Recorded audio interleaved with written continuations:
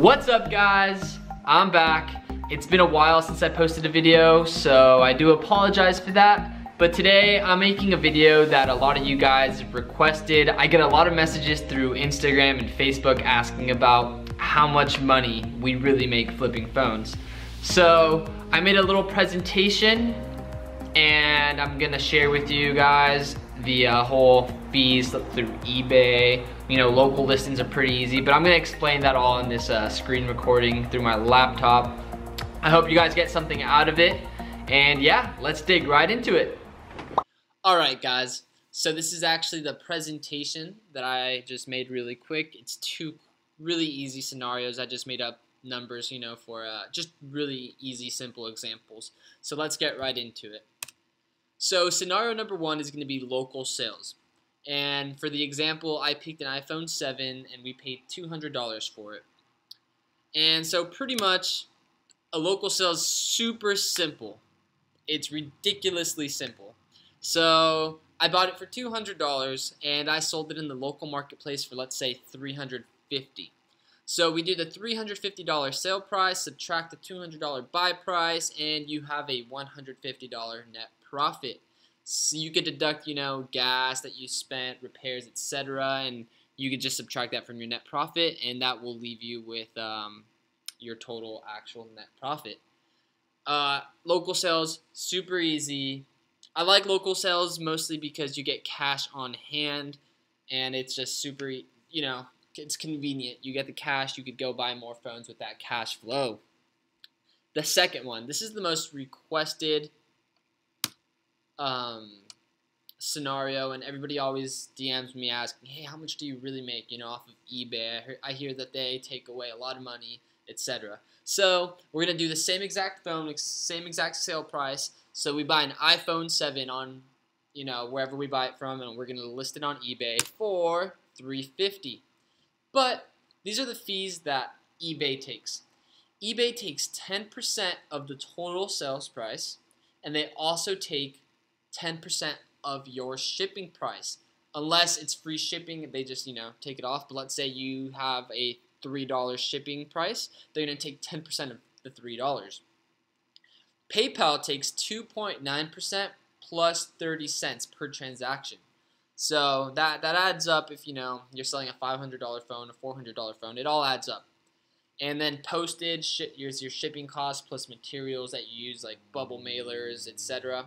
So those are all the fees that you have to pay when using eBay, an online source, which the price you pay for millions of people looking at your item and, you know, being able to sell it, I personally think it's worth it. But we're going to go through the numbers so you guys see how much we actually make. So with eBay, we're going to sell it for $350. The eBay fee is $35, and then I'm just gonna pretend I put free shipping, or I didn't actually even add it on here, but it's $35 just for the $350 sale price of the phone, and then you could add the 10% of your shipping price, unless you do the free shipping, which I recommend doing free shipping always. It looks better, and, you know, the cost isn't too high. PayPal is gonna take $10.45. And for my example, I just put that the shipping cost was $350 for easy numbers. You guys can check out my shipping video. It kind of gives you some numbers and an example of how to ship phones, etc. But my total fees plus shipping is $48.95. That's $48.95 that is going to be taken away from my pocket, and I'm going to have less of a net profit. And as you guys can tell, the local sales, I don't pay any fees, just my gas. So as you guys will be able to see, my net profit is going to be $101.05. So we have the $350 sale price subtracted by the $200 purchase price minus the fees gives me the $101.05. So as you guys can probably tell, the net profit through eBay compared to a local listing, you know, you're out $50 to $48, $49, $50. I'm not bashing eBay. I think eBay is a great, super good platform.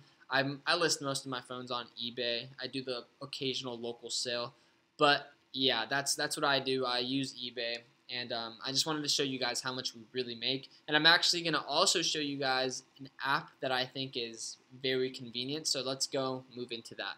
What's up, guys? So you guys just saw that presentation. Hopefully that helped some of you guys know what we're actually making and stuff.